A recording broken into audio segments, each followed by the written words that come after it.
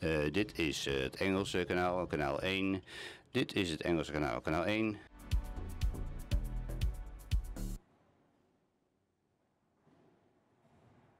Kanaal 1 Engels. Kanaal 1 Engels. Channel 1 English. Channel 1 English.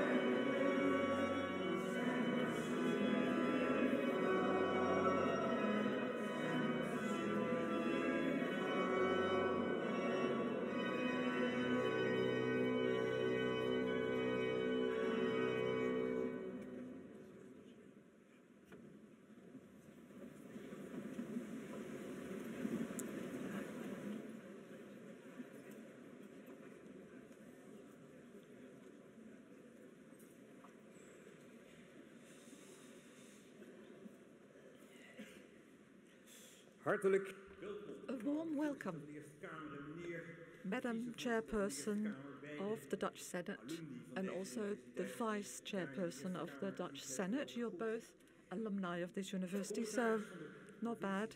And then Jaap of Executive of the Province, and thank you for being here today, the mayors and the aldermen of the neighboring cities, and the Mayor of The Hague and Leiden. Welcome to the Executive Board, who are all here, the members of the older, the previous boards. Welcome to students, researchers, staff, doctors, teachers. And the students are now right in front of me. You used to be spread out across the church, but I want to keep an eye on you guys. And you've all come back from your holidays, and many of you will now experience the first opening of the academic year. Ambassadors and other representatives of many befriended countries who have their embassies in The Hague. Most of this afternoon will be in English, but there will be translation in English, and if you are not connected yet, please raise your hand so that we can help you out. So, all of you, a warm welcome, and more particularly to all the speakers this afternoon. Leiden has a tradition of, well, I should say, of in the past few years, not having many political speakers during the opening sessions, but we now invited one of our very own professors, one of the teachers at the De Hague School, and his name is Jaap the Hope Scheffer. One of the most popular teachers is also invited. She is very popular. He is very popular, and he will have a dialogue with Imane Maghrani, and I'm very proud of her as well. She is an alumni of this university, and she will have a dialogue with Jaap the Hope Scheffer on Europe. That's what they'll talk about. Europe in an internationally changing world, a swiftly changing world, and it is a dialogue between a baby boomer and a millennial. The baby boomer is Jaap and the millennial is Imane.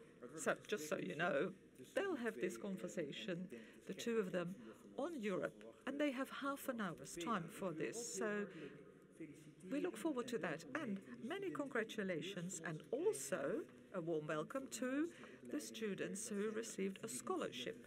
44 received the Leiden University Excellence Scholarship. We're very proud of these 44 students.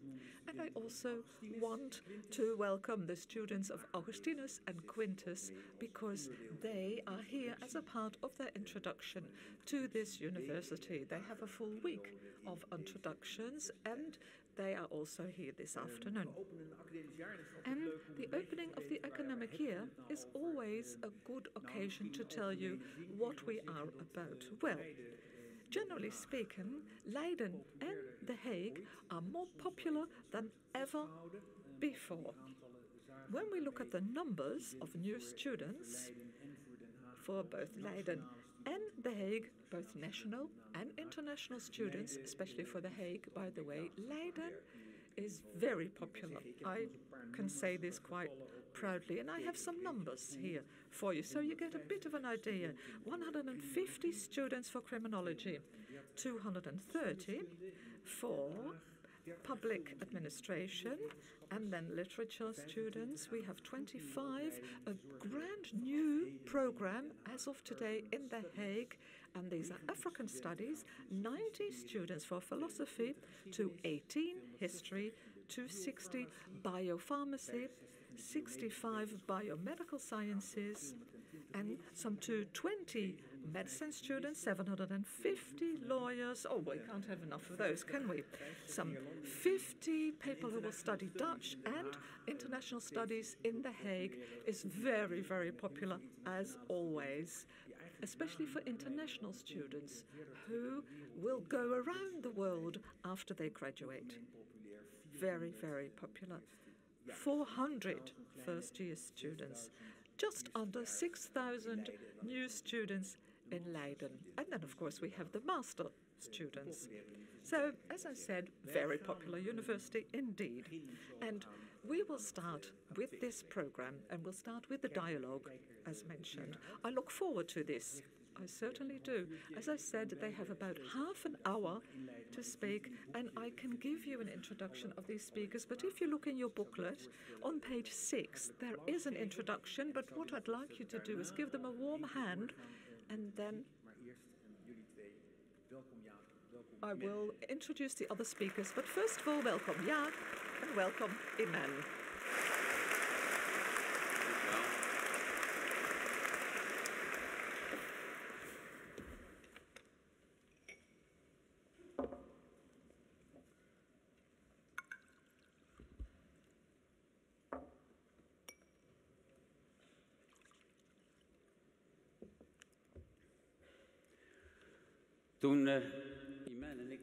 When Imane and I at my house were getting together to discuss this, our chat, the baby boomer and the millennial, I'm so pleased that somebody explained it, who was which.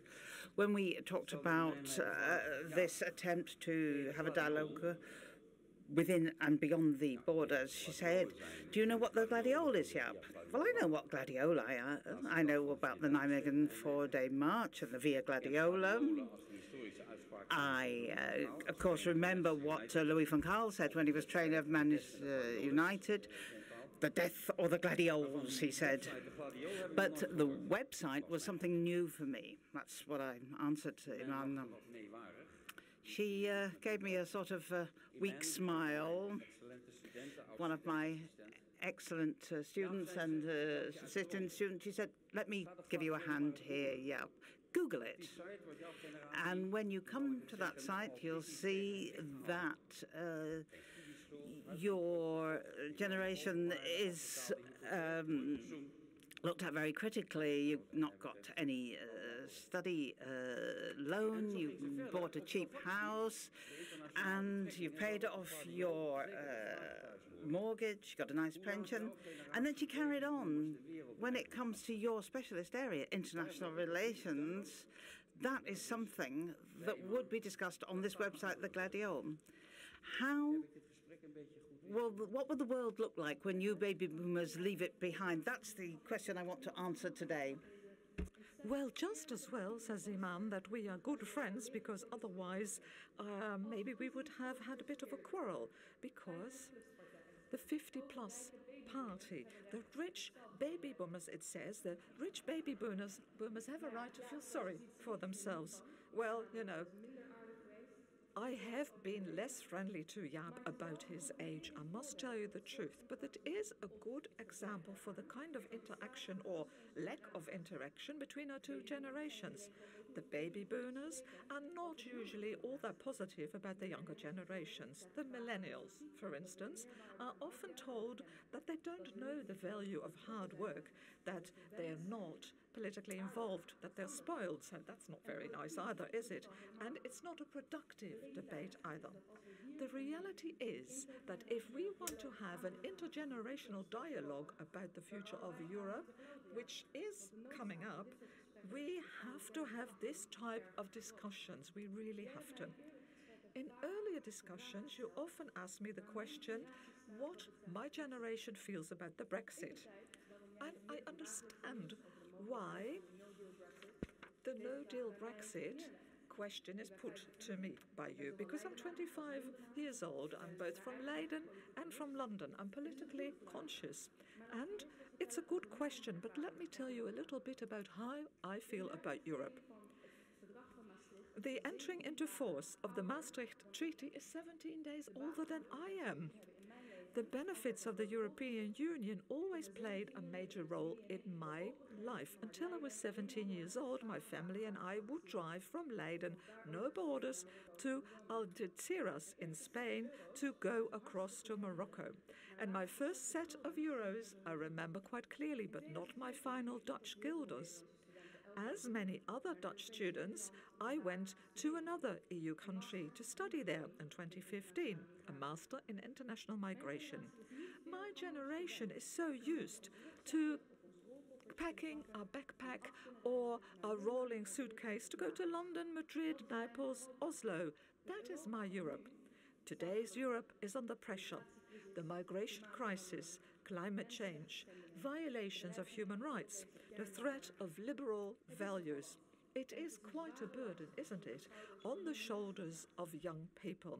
So the question I want to put to you, Jaap, is why have my generation, the people of my generation and I, inherited Europe in this state? How did you leave Europe and the world behind for us?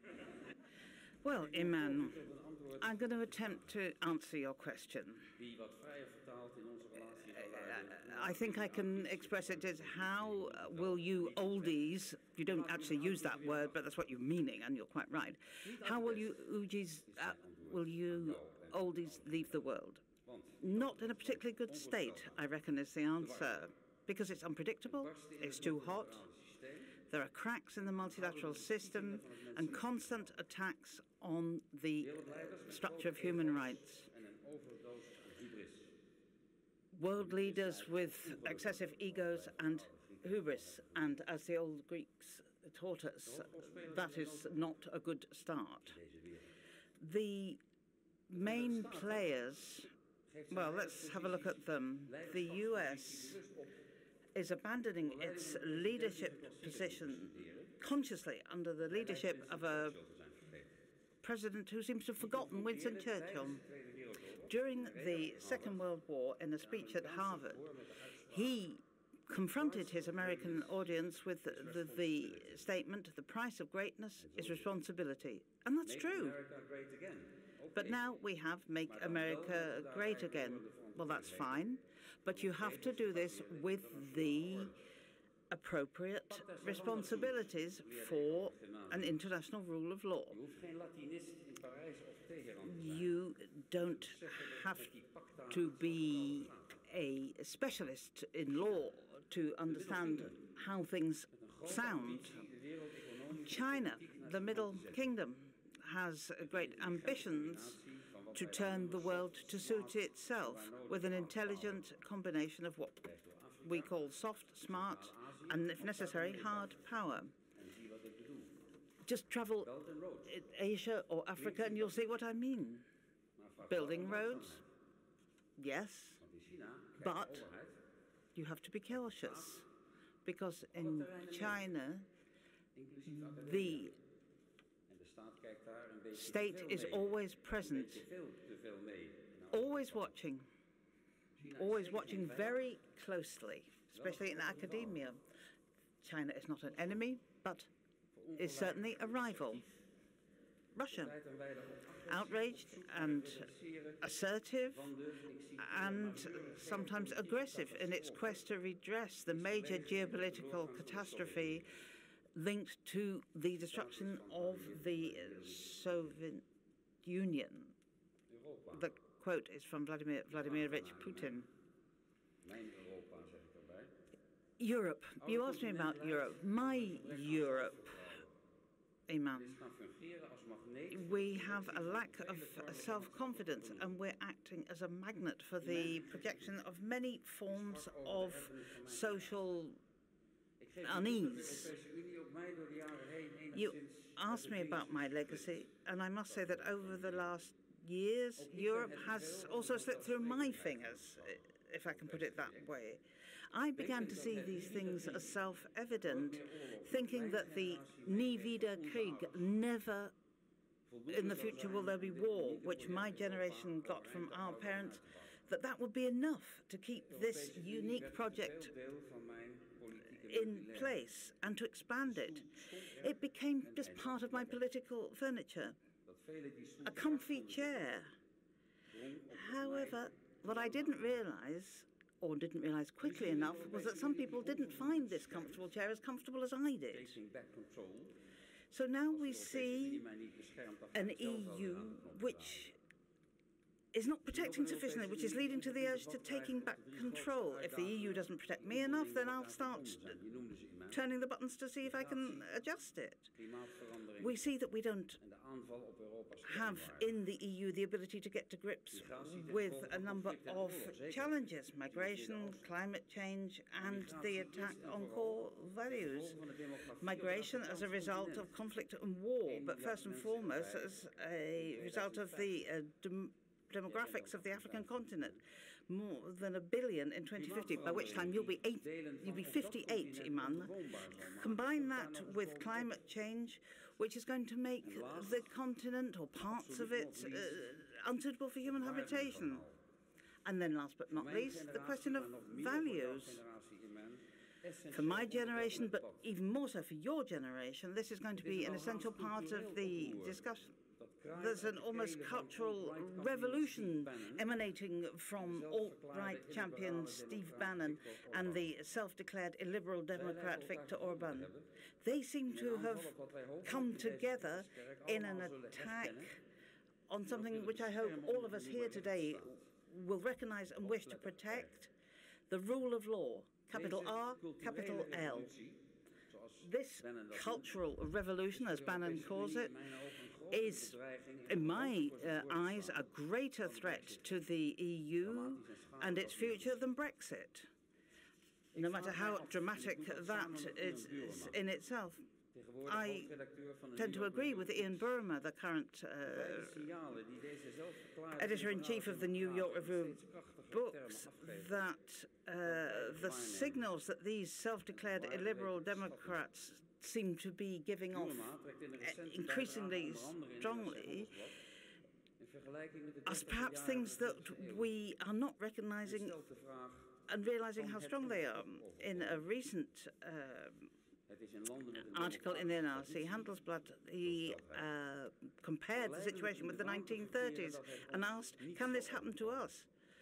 And in countries with a democratic tradition, as he said, it would be nice to think, no, it couldn't happen to us. But I would be wary of hasty conclusions. I found this a very difficult comparison.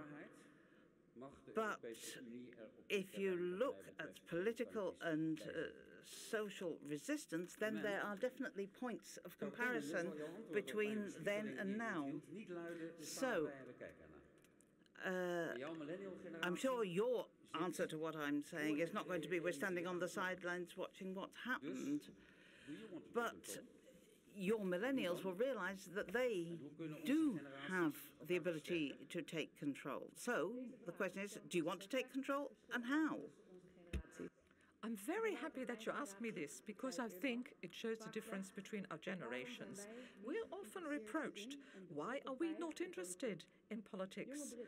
In excess of 70% of young Brits that voted did not want the Brexit, but too many youngsters did not vote.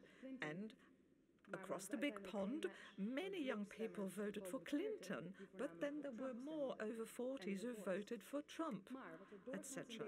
What we often do not include in these analyses is, what does political participation mean for you? What does it mean for me? I'll admit, there is a lack in traditional political participation among youngsters, such as voting or becoming a member of a political party. This is a trend that we see throughout Europe. However, for a generation that was raised with a pacifier in one hand and the mobile phone in the other hand, political participation is very different. And Jaap, you are not literate in digital matters because you know about media. I can even tell you, or I even showed you how to deal with Netflix, and I helped you to copy-paste on your laptop, but I can tell you that the millennial or the Generation Z's political activities are maybe not visible to you because this new generation has political consciousness. The Central Bureau of Statistics surveys show that young people are more politically active than people of your generation, but in so many different ways. New media, for instance, is used a lot by youngsters for activistic goals. And to get back to those values that you talked about, our generation has a different connection to what was referred to by Ian Buruma in that newspaper. Our generation grew up in a society in which the values for Europe were the standards. We're not the generation that has the Nie wieder Krieg, we never want war again. No, we are the generation of a study trip to Germany, we study a year in Dublin, we go to Dubrovnik for a week, we have a city trip to Denmark. Young people throughout Europe have a much more positive opinion on migration than older people. We have always lived in a democracy, and especially those who will follow us, our successors, will have voting age in times of enormous pressure. And we see the signals. Don't worry. Climate change, migration crisis, democratic values that are under pressure in the mid and eastern parts of Europe. Trump across the Atlantic Ocean that attacked just about all our standards and values. We were comfortable with the benefits of the European Union, but now we are grown-ups and we are confronted with the threats of the values that made the European Union necessary. Ian Buruma wrote, "Life would be easier if the world seems normal, even if we see that the contrary is true. This world is not normal for us. The burden on our shoulders is so heavy that it is sometimes even paralyzing. But yet, it has mobilized us, not in the conventional ways that you are used to, but in important ways. And that's how we can enhance one another. Let's not declare a crisis in civil citizenship among young people.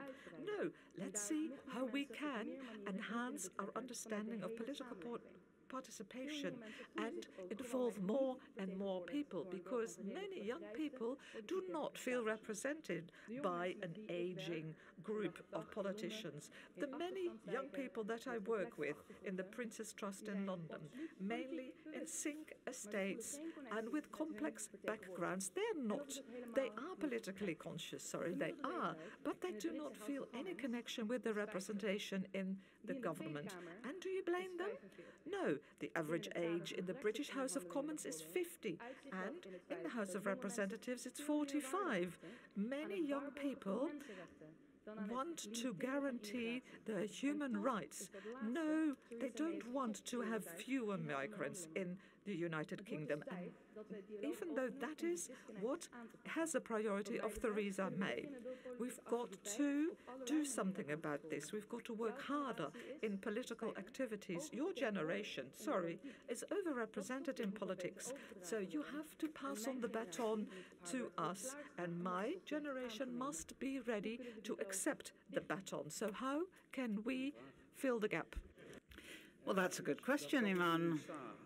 The reason I'm here today as an oldie, as you put it, working hard for your and my alma mater, which I do with pleasure, I have to say, is easy to explain. And I think that I have to agree with you there. Both our generations see each other, but we don't talk to each other enough. And the result of that is that we tend to wallow in our conviction that we're right far too easily. I learn just as much from my students as I hope, at least, that my students learn from me. And I hope that you, Imane, you hear students here today, will think about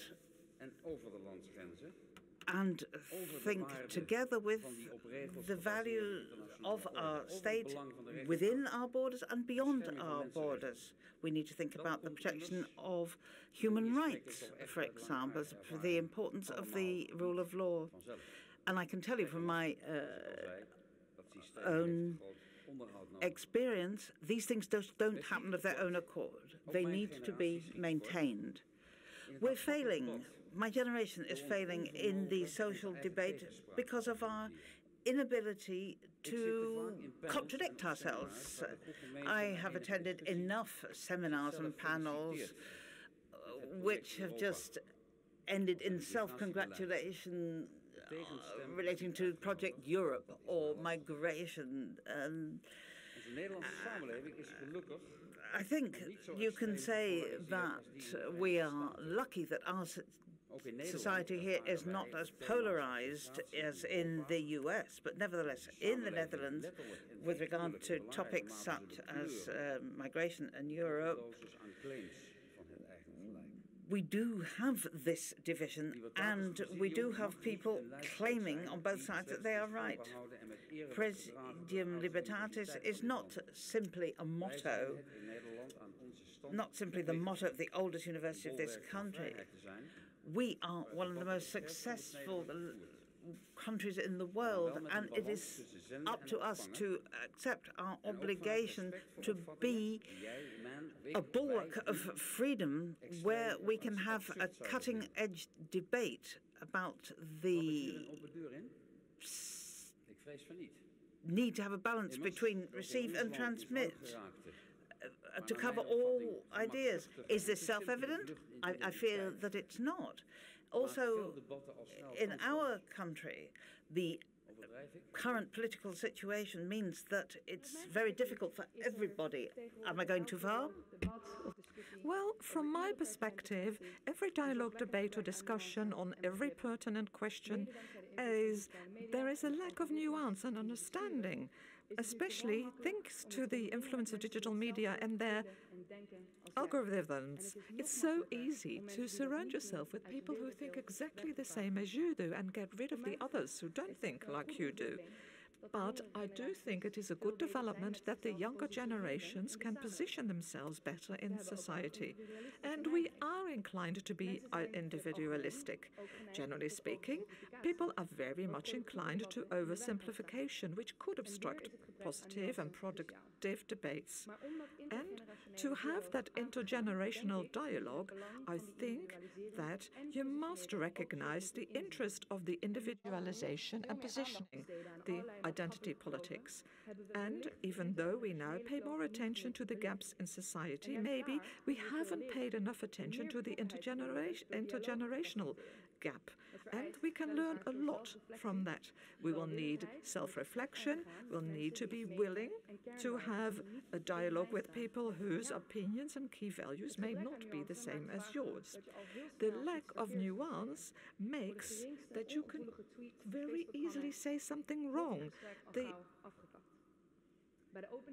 When there is an insensitive tweet or a Facebook comment, that's often the end of the dialogue. But at the opening of the year of the oldest university of the Netherlands, I think that we should not condemn somebody else's answer, but be open to putting the right questions and to be open to the learning process. Well, Imane, I have to say, I have faith in your generation. And I would ask you to keep us up to speed with your gladioli or whatever other websites you come up with. Contradict me, contradict us, if that's necessary. And you've done that this afternoon very clearly and very politely already. If I quote, if there is no contradiction, there is no discussion. You need to work to build a powerful Europe that will protect its citizens and keep plugging away at the maintenance that I referred to earlier. It is so important today. There have been problems I have seen them in my past, and therefore I would ask you and your generation to accept the challenge. And I'm looking also at the young students in front of me now. Accept the challenge. Pick up the gauntlet. And if you help me to carry on copying and pasting, you won't hear me talk about the generation gap. She sent me this, and the subject line when she sent this text was, Jaap is still a digital illiterate. Thank you very much, Imane. I know where I am, comfortable at my age, but thank you very much for taking up the challenge and discussing this with me today.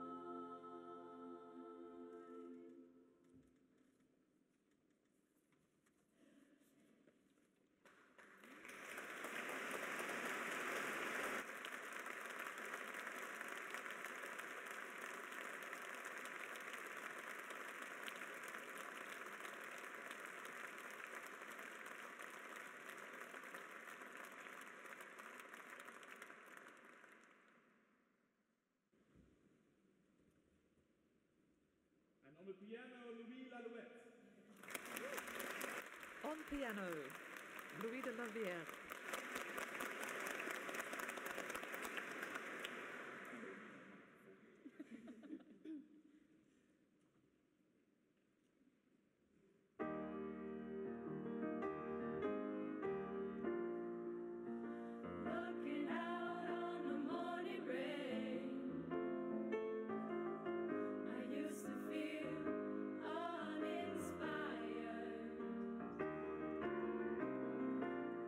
And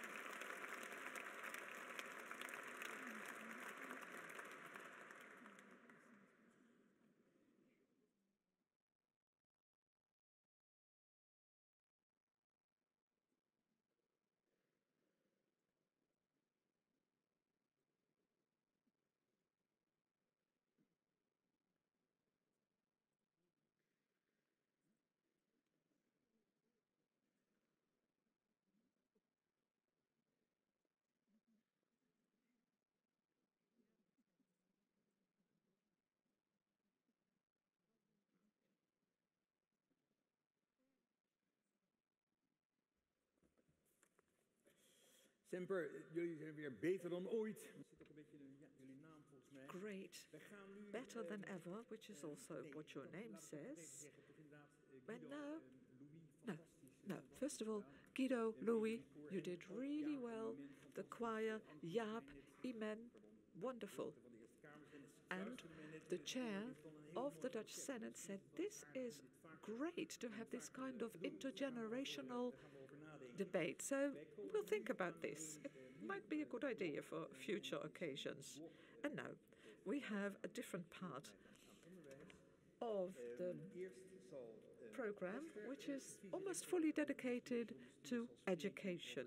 Hester Bijl will first speak on the educational challenges today, and then Ghislaine will award the Teaching Award, and at the opening we often have this emphasis on education, and then the Cath Award. One of my predecessors long time ago, and I'll introduce him a little bit further, or introduce who he was a bit further, I will award the Cath Award to one of you here. But Hester, the floor is yours.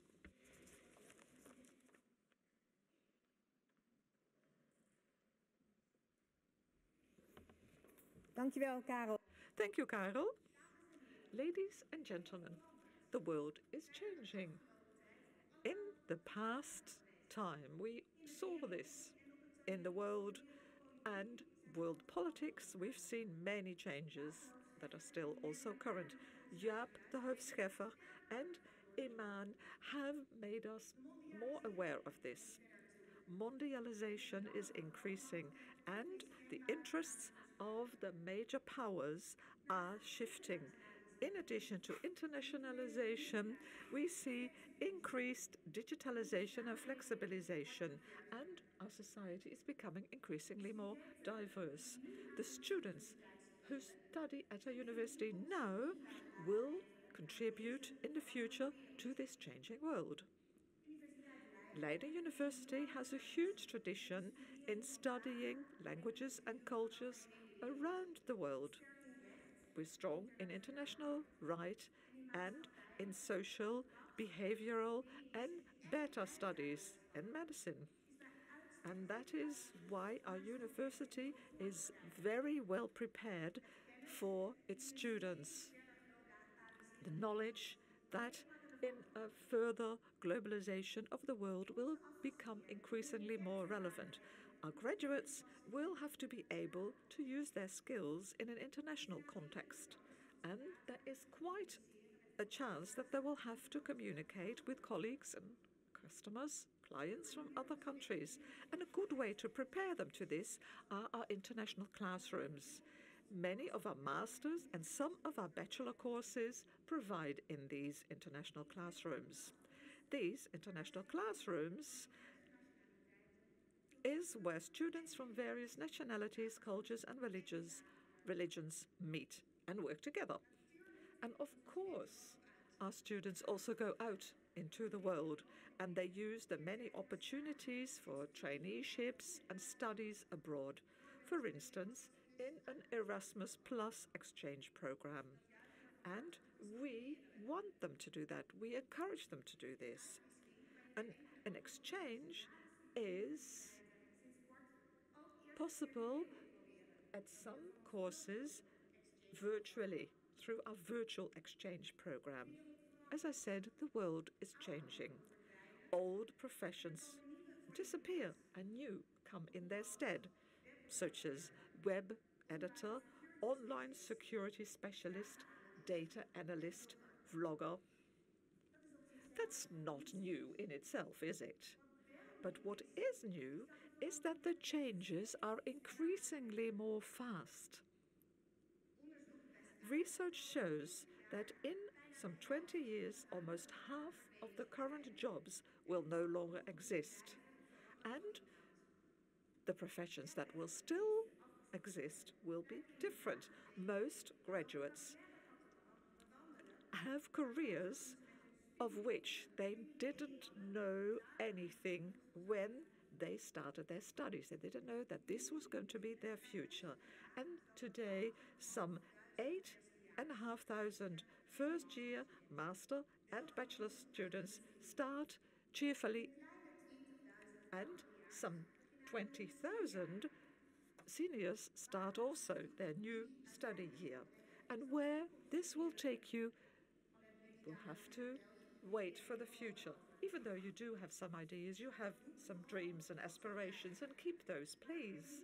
But that doesn't mean that you cannot know today exactly what knowledge will be relevant later on in life and what skills you have to learn to be able to do the work that will showcase your talents at its best. And that's why, dear students, it is important that from the beginning of your studies you have a broad orientation on your future, on the labor market, that you discover all the possibilities, that you realize that work changes, job change often, and that there are new requirements time and time again.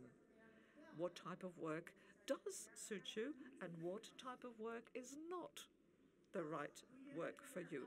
And you can do this by being actively involved. For instance, to use the opportunity in your course to discover your interests and to develop your talents. Broadly, for instance, by taking a fully different minor, or more deeply.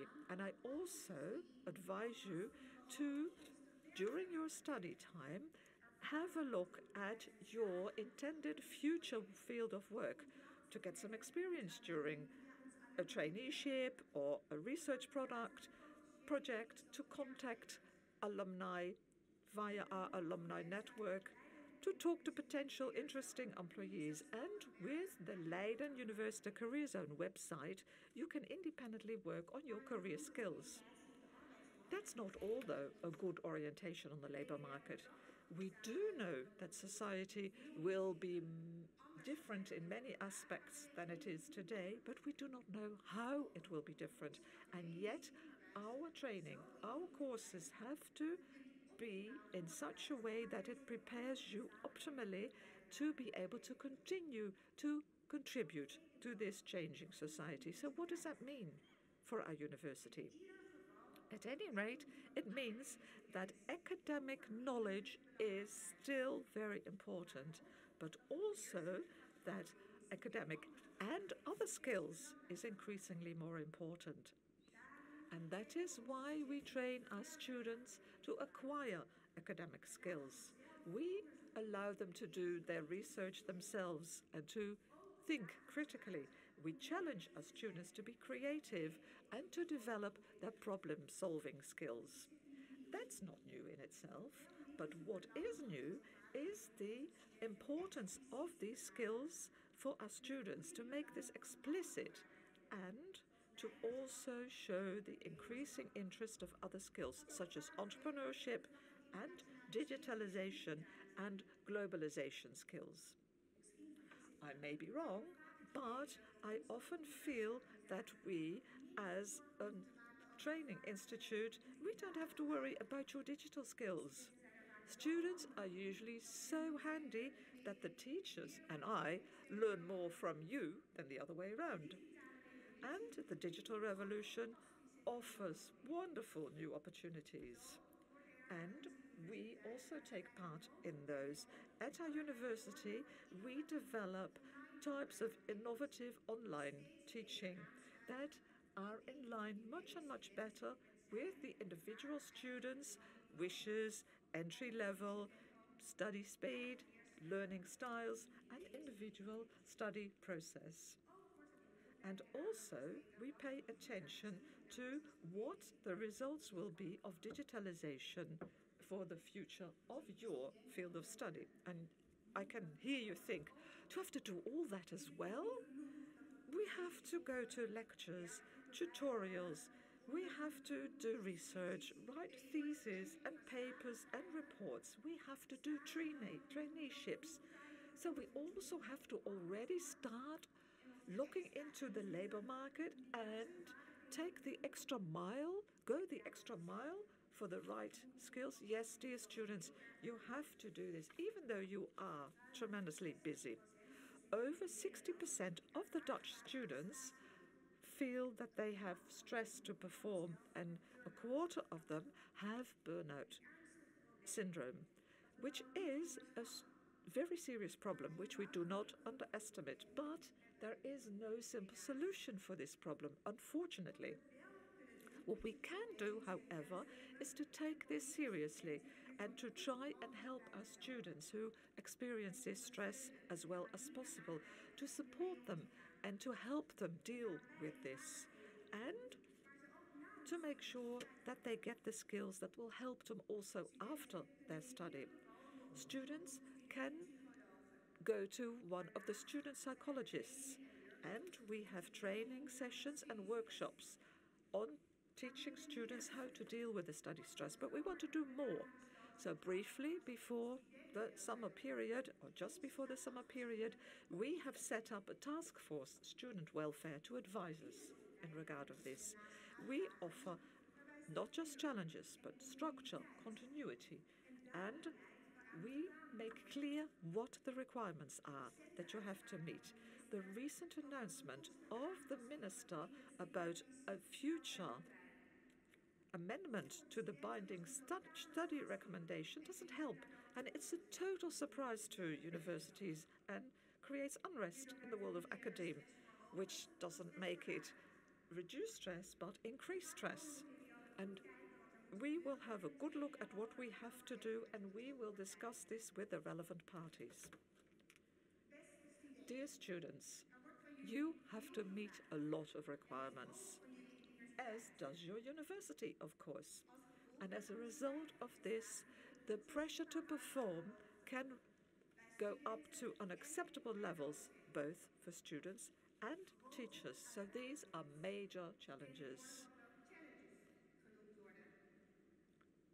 Challenges, by the way, are very popular with vloggers, one of those new jobs, professions that I just mentioned.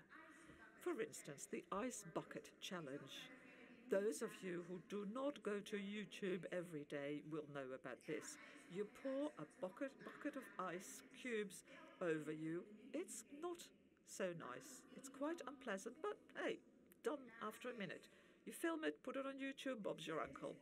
The challenges in education that we face are more long-term, and they require a lot more knowledge and creativity. But there's more at stake, isn't there? If we, together with you, esteemed teachers and students, if we challenge or manage to face these challenges, we will make a major contribution to the future. Dear students, each and every one of you follows her own path during your study, and about all of you will have to face setbacks, problems, uncertainties, but that is required for development. It is necessary for progress. In my discipline, aerodynamics, we say without resistance there is no progress. But at the end of the day, just about everyone will find his or her own path, and then sooner or later there will be the happy day that you can sign your degree certificate. And that's what we'll work about and work towards in this new year with new energy. And I wish you all, especially our teachers, our students, a very inspiring and successful year at our university.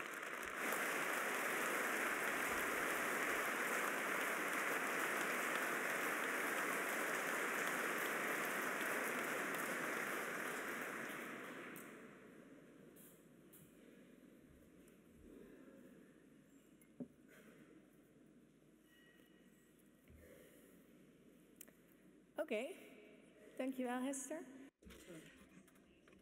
Thank you, Hester.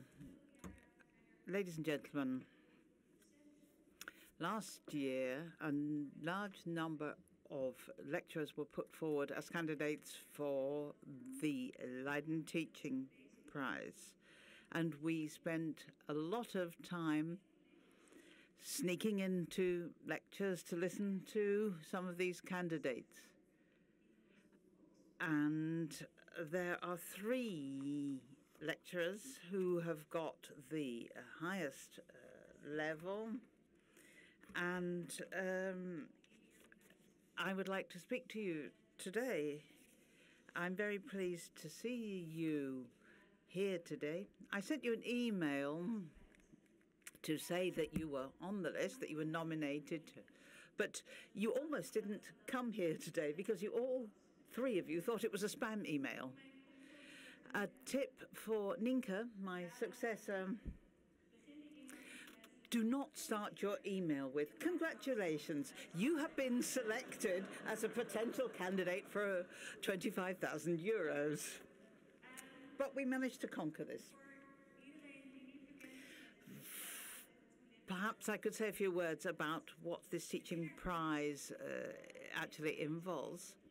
The winner, one of the 3 people in front of me, wins a 25,000 euro grant and is also inducted into the Leiden Teachers Academy. Because most people here are not as familiar with you as I am, I think it'd be a good idea for me to give a quick introduction to everybody, to you. And I'd like to start with Maya Berkens. And her students describe her as an empathetic student, and she understands that some Dutch students are more familiar with the way we teach than international students, and she takes account of the requirements and potential of her students. She has complicated case studies in her lectures, and there are many students who are very, very keen to be part of her teaching because she understands what they need, challenges. That is the way they're going to learn. She's been described as a fantastic teacher, but they also mention her humor, her sense of humor, and she is extremely enthusiastic. The next lecture I'd like to present to you is our mathematician Robert Jan Koman from the Faculty of Maths and Sciences.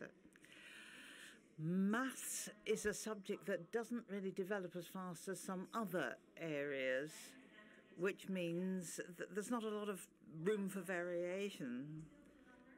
Despite his subject area not changing, Mr. Koman nevertheless tries very hard to develop himself and his students. He is always there for them. One of his students told me that he checks all the mock exams to make sure that his students have understood the subject. And then he concentrates on the areas where there seem to be problems. Checking mock exams is something he could have left to one of his assistants, but no, for him it's a point of honor. The students who followed... I spoke to a student who followed linear algebra, and I asked him what it was like, and he said, if there was no Koman, I would never have understood this subject. But when he managed to get my enthusiasm up for this particular subject, I realized that he would be a worthy winner of the prize. And thirdly, we come to Roland Dirks of the LUMC. He's a very modest man who doesn't really seem to know why he's such a popular lecturer, but it is just this modesty. He works to help the students. They tell him what their problems are, and he teaches them how to overcome them. And he tries to get other students to provide the missing solutions. But that doesn't mean he sort of leans back in his chair and puts his feet up. On the contrary, we recently saw when we recently showed him some pictures of one of his lectures, he fell about laughing. He was never there. He was just dashing around the room to make sure that other people were answering the things they could answer. They refer to his inexhaustible and infectious enthusiasm. The way he teaches seems to them to be a one-to-one personal conversation, which is quite difficult if you have a very full lecture hall. So, ladies and gentlemen, those are our three nominated candidates. Each is unique in his or her own way, but we can only have one winner today. During the final selection process, the Leiden University student platform came quickly to one answer, as well as the passion. We looked also at the research ideas that this lecturer had, and it was entirely devoted to students. The LUS described his idea as efficient, money-saving, and environmentally friendly. So it's a great pleasure for me to be able to contribute to implementing the innovative plan to set up a digital laboratory by presenting the 2018 Teaching Prize to Roland Dirks.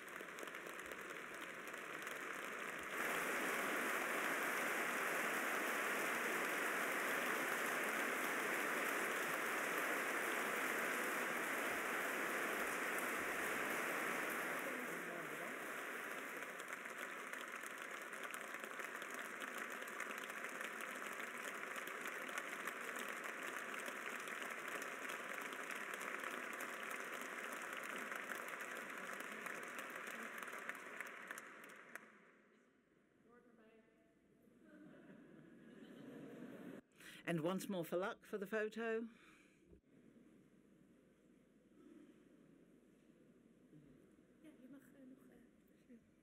Gelukkig mag ik ook nog even iets.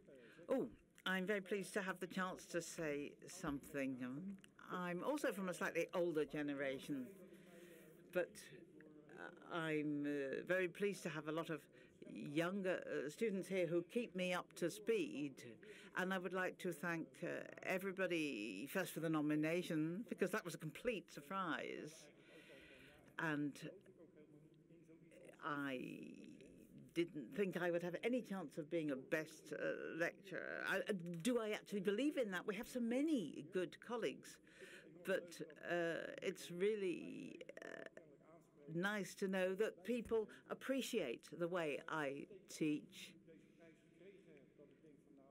Now I've got the prize, it doesn't mean that I will sit down and put my feet up, you know, because I'm not going to get it again. I can just carry on until I'm pensioned. No, I want to keep going. I want to improve things. I want to make it more interesting, more pleasant for my students. I want them to learn as much as they possibly can. I want them to take this knowledge with them to the future. And I really want to be the one who is able to contribute to their future in this way. Thank you very much.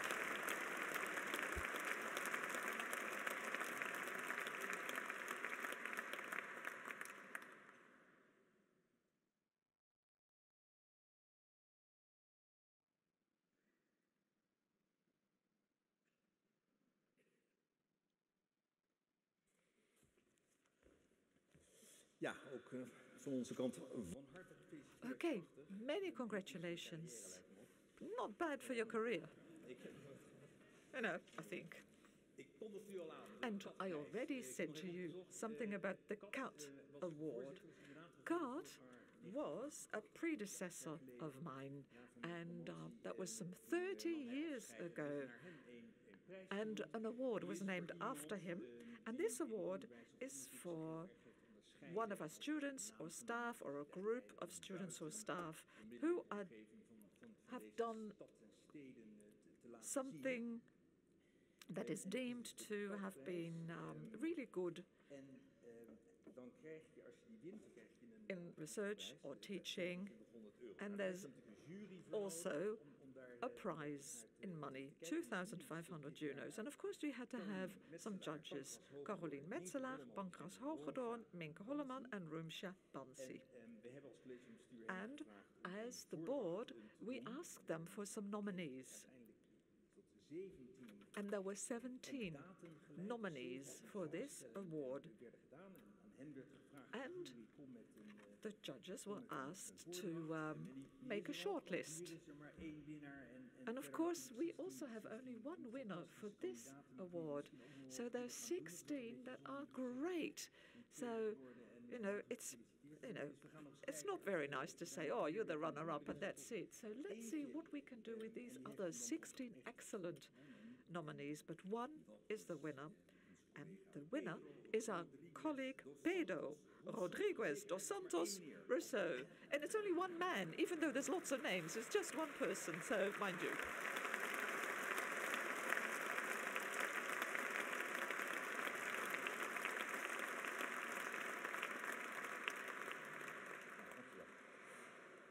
Pedro Rodriguez dos Santos something Rousseau is an astronomer. And he has the great drive to make this field known to other people, many other people, people who are not university students. And he was able, within the group of astronomers that he works with, to take that to people who are not students at universities, not former students. And I read a bit from the report of the judges. You don't know this yet, Pedro, but the Cath Award judges feel that this gentleman must win this award because he shares the knowledge of astronomy that he has with children, with adults in underdeveloped areas, in order that they can become cognizant with science in the general sense, even though astronomy is not their daily world, so to speak. And great. I feel it's great that you won this, and you will get the 2,500 euros, of course, and I want to give this award to you, so maybe we should stand here too for that photo op.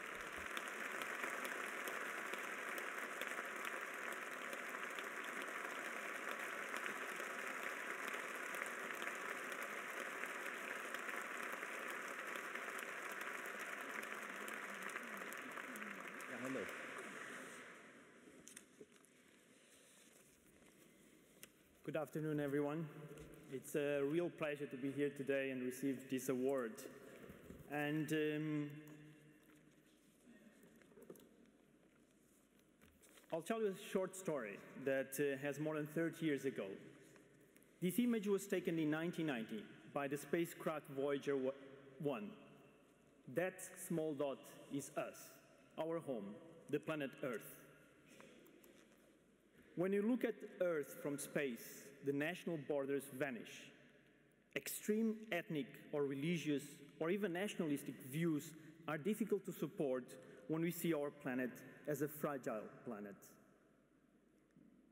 An ordinary planet, one among the thousands that we have been discovering in the last decades, thanks to astronomy. This sense of discovery and empathy are the key elements of the educational program Universe Awareness. Universe Awareness uses the beauty and grandeur of the universe to encourage very young children to have an interest in science and technology and foster their sense of global citizenship. Universe Awareness was founded here at Leiden University more than 10 years ago by Professor George Miley, and now is an active network of more than 60 countries and more than 1,000 people all around the world, educators, teachers, astronomers, to really bring science and technology closer to young children. For the last years, my group, Astronomy and Society, have built on this success, and we are now implementing a comprehensive list of projects from citizen science to astronomy for development, but always with a common goal: engaging the public, society with research. It is important that we, the university community, realize that public participation in science is an essential part of what we do, and is key to support these initiatives. These are not only nice to haves, these are must to have. This award is also the confirmation of the support that I have received at Leiden Observatory, at the Department of Science, Communication and Society, and I'm very thankful for that. But it's also recognition of the work of my friends, my colleagues at these groups and these departments that in the last years have been supporting what we do. So this award is also for them. Thank you so much.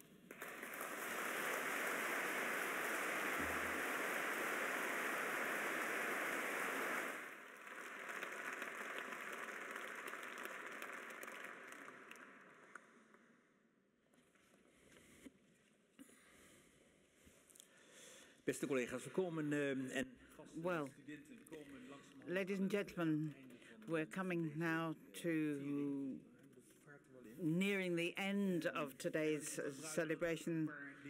And as usual, I would like to say a few words to you all here today. I've got two subjects I'd like to mention today. There are two things that have been on our program recently: the Anglicization of our curriculum, of our education, and a few words about work pressure. This is something that Hester mentioned earlier. Pressure of work on students, but also just as much for staff here at Leiden University. Something about internationalization, first of all. What was quite interesting, it was a new text from Jaap and Imane. What was interesting to hear from them was about the balance. It's not all of one or all of another. It's not Europe and the world, or Europe and some other contrast. It's a question of finding a balance between the two elements, between the importance of cooperation within Europe in an increasingly complex world, but also cherishing our own language, our national identity, and our national norms and values, which is something, of course, that's also inextricably linked with Brexit. So it's a question of finding a balance between all the things that's expected of us as university.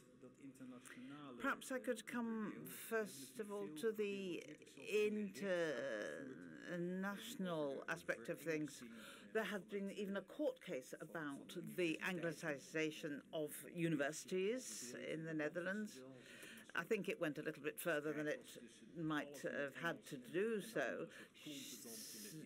What are we going to do? Are we going to do everything in English? Are we going to then put our clogs on for the other side of things? I mean, where are we? Where are we going? I think that in Leiden we found a good balance. We say that our bachelor programs are in Dutch, unless, of course, it's a subject where it's fairly obvious that it could be done better in Dutch. International relations, international studies involving international students. I mean, that's a clear example. So, in principle, bachelor programs are in Dutch, unless, but then when we come to master level, we turn it the other way around. At master's level, it will be English unless it's self-evident to do it in Dutch. Why have we chosen for English? It's because masters tend to be linked to research, and that tends to be internationally and in most areas English speaking. But obviously things like notarial law and so on we will keep in Dutch.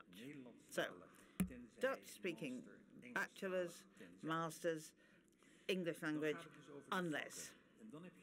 So that's the subjects, but then we'd also look at the numbers of students.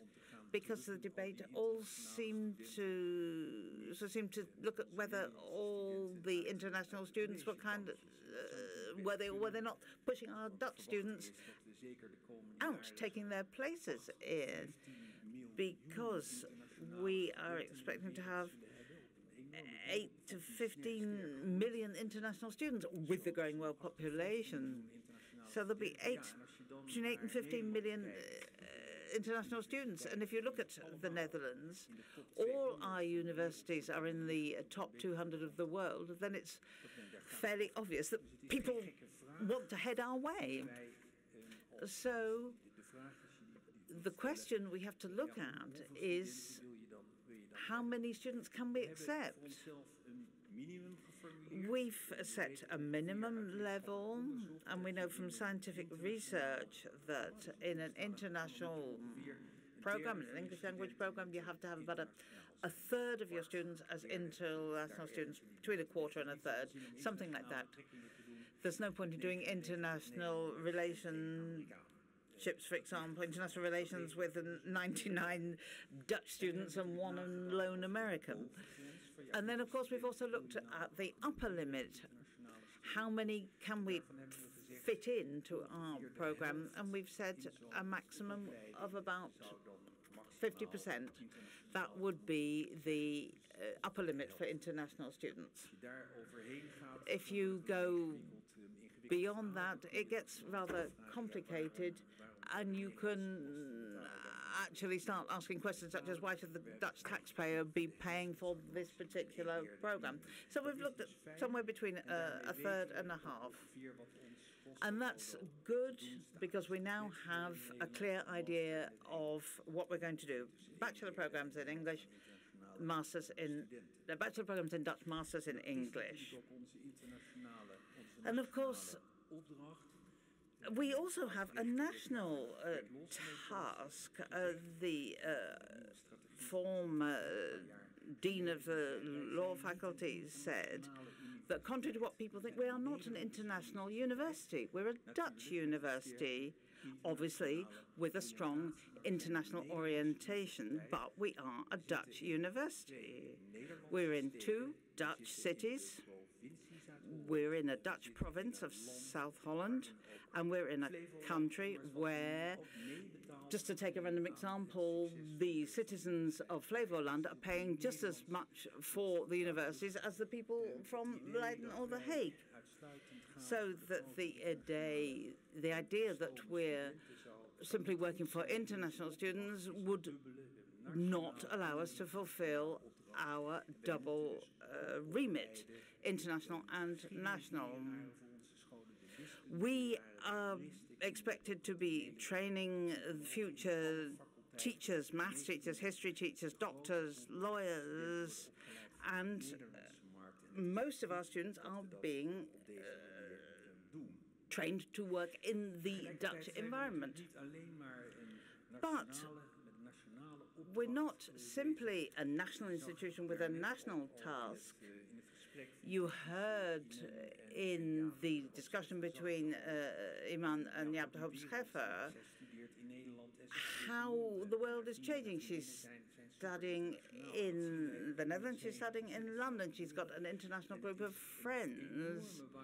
The world is changing, and it's very good that there are universities that bring together these various languages, cultures, and ideas. They work together, they go for a beer together, or they go for something else together. But for the future of the world, it is a good thing that friendships are formed, and this is the way we train the best students for our future world.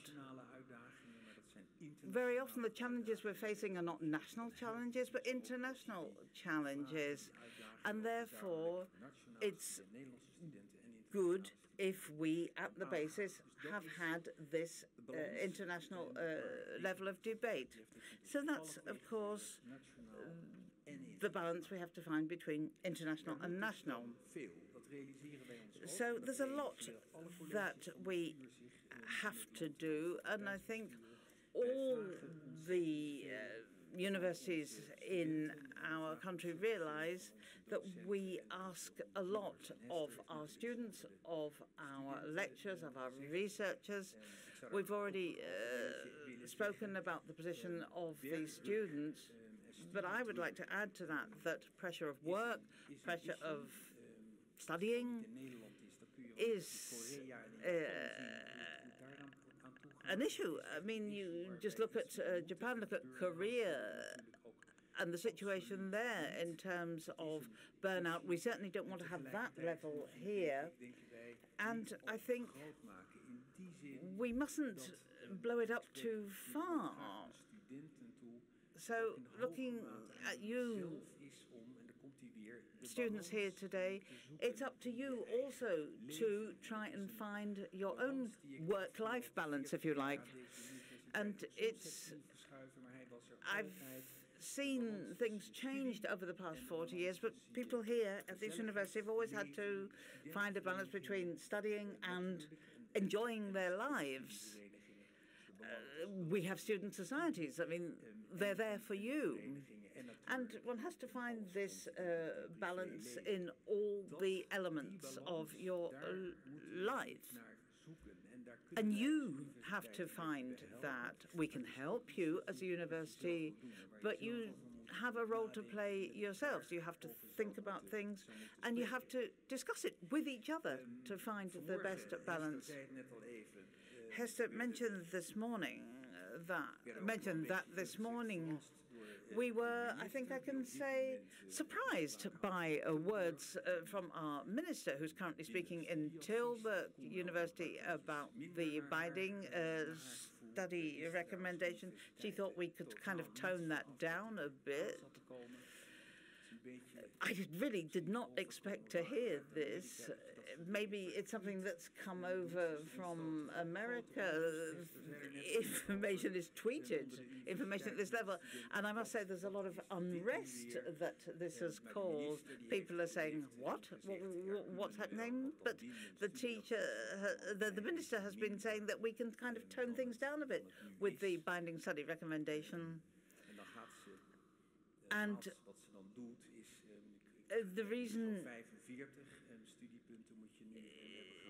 according to her, is that if you manage 45 of your 60 credits or study points, we can kind of bring it down a bit. I think that's actually a bit of a cheat. These 5 points here or there isn't really going to make a great difference. And of course, she's passing the buck to us. And I understand that we're talking there about a political spin. That's a word I've learned since I've had dealings with The Hague and politicians. And I think by shaving a few points off the number you need to get would not change a great deal of things as far as we're concerned. But it is an idea maybe for students to kind of not have to work so hard. I mean, it's a spin. Actually, it's a bit of a rotten trick to play on us, I think, to use older terminology. And what we don't want to have is for you to saying, the Minister of Education is saying that we can take our foot off the gas. No. I've seen students build up such a backlog of work by Christmas in their first year that they've never been able to catch up with it. You do have to do the work. You do have to take things seriously, and you do have to enjoy your work, and obviously the part-time jobs that you need to do as well. So please forget the credits, forget the points. Just past your first year. When you go further than that, you can do work placements, you can do minors, you can have an international experience. So please make sure you don't have this kind of problem at the end of the autumn term. and realize that by looking for your own balance, you are responsible for reducing your pressure of work yourselves. That's the situation for the students. But of course, the situation is not different for our lecturers, for our researchers. And I'm not going to make a comparison whose situation is worse. But it's also concerning to us that there is so much pressure on our lecturers and our researchers. It's really getting out of hand. I think we should have an answer to this, but we don't. It's not an easy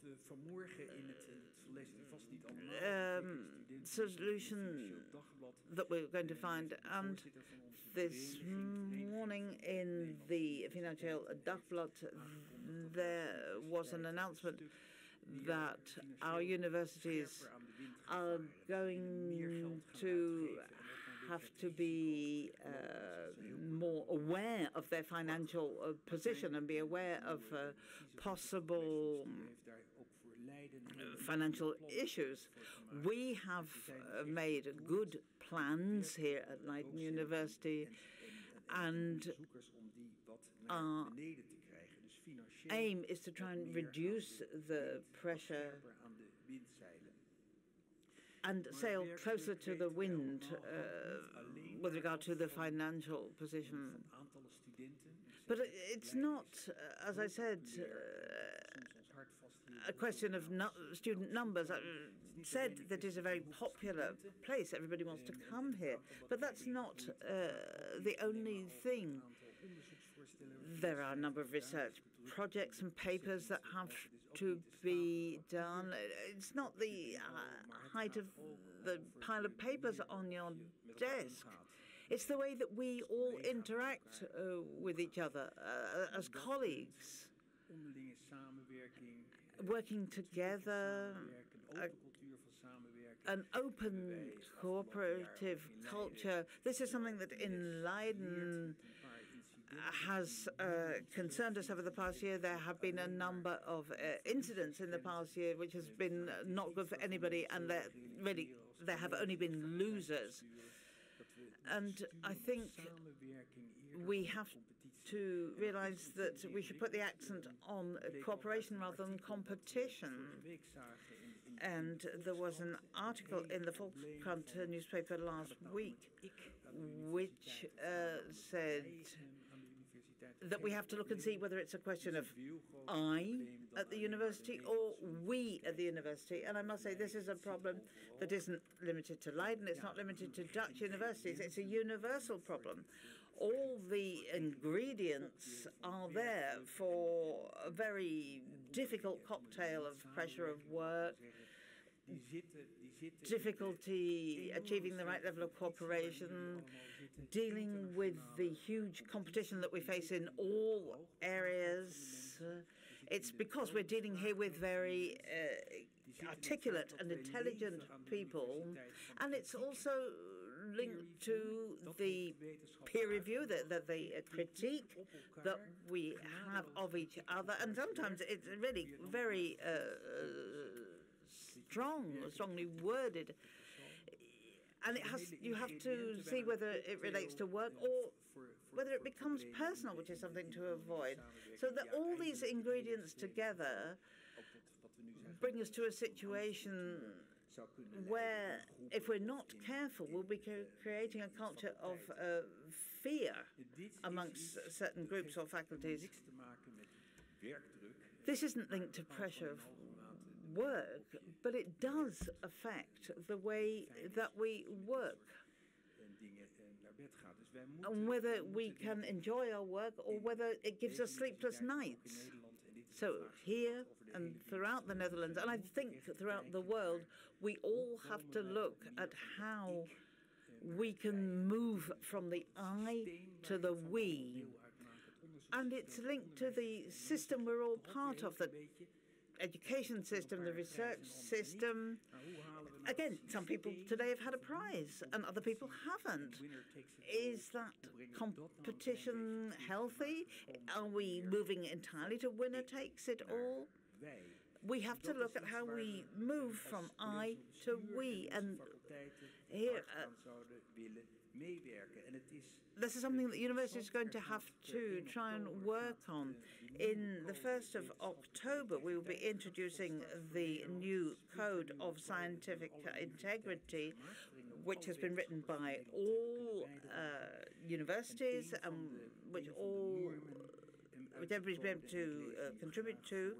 And one of the norms is to ensure that we have an open, safe and inclusive research culture where the researchers discuss good research practices and discuss with each other when things don't go quite right. And this, I think, is something that we all want to achieve. I think we realize that this is not going to resolve all our problems. It's just a little start, if you like.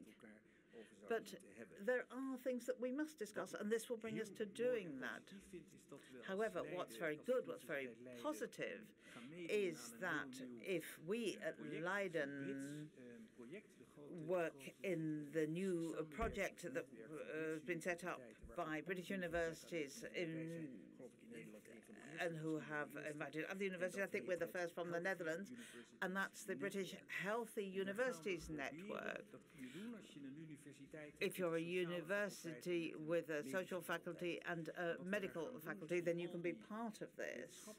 So what we want to do is put together all the scientific knowledge and all the practical knowledge that we have in these social sciences and medical faculties.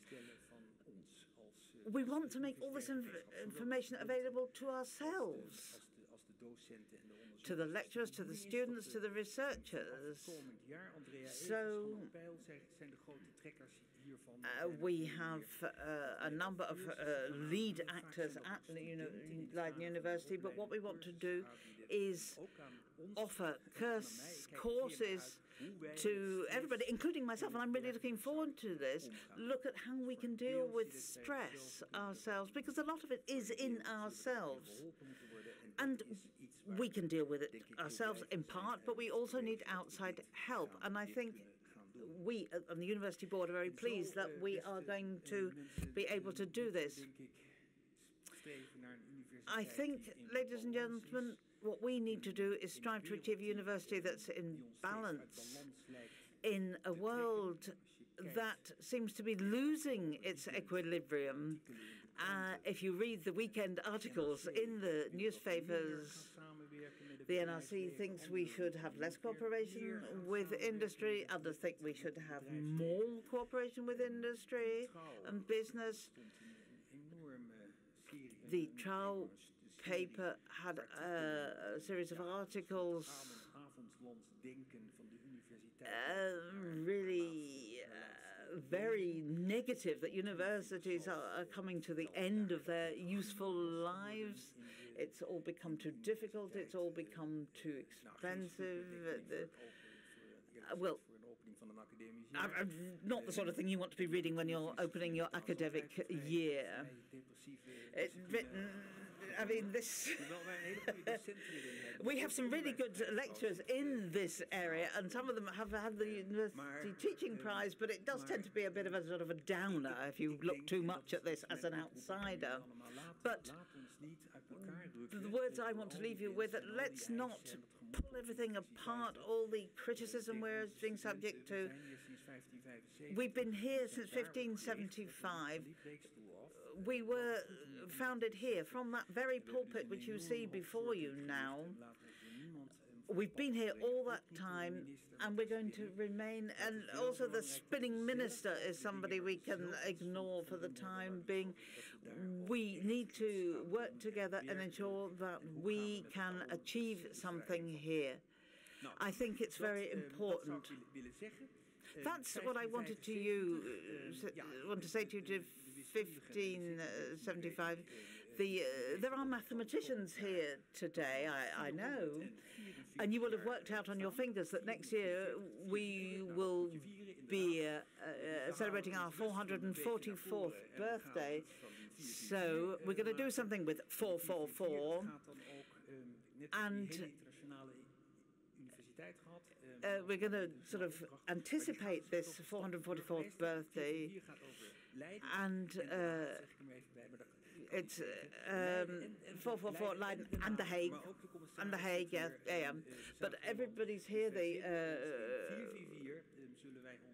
representative of the province. We're going to, in 444, we're not going to focus solely on the outside world, the international world. We're going to look at our own university task in this area, and I am sure we're going to make a spectacular year of this. I think I've covered absolutely everything that I wanted to say now. I want to wish all the students here present the best days of their lives. Keep an eye on yourselves, keep an eye on each other, and on behalf of everybody at the university, I want to say that I hereby declare the academic year 2018-2019 open, and I invite you to come and celebrate this with a drink.